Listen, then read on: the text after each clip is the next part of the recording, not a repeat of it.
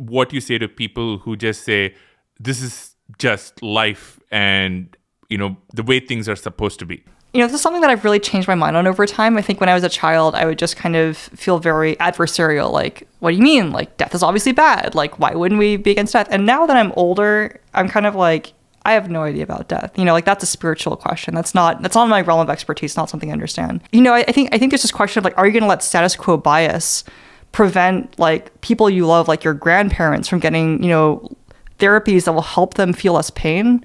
There's no world in which I would accept, this idea that things shouldn't change as a reason to not help someone that I deeply care about not feel pain. And that's what we're really talking about. That person may choose to live the same number of years that they otherwise would live. That's completely their prerogative. But the real question is like agency over your own, pain and suffering, and to kind of just accept the societal kind of default that a certain kind of pathology and pain is normal and natural is, I think, just deeply it's just deeply on a humanitarian level like not good.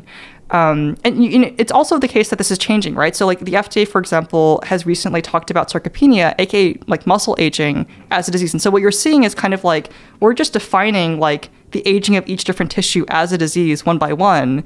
And so eventually, we might just see all those, come into one, and then we just call it like, the spade that it is, like aging is something that we want to be able to reverse. But I think people really conflate death and aging and kind of those two things in the same mix. And I think they're really different.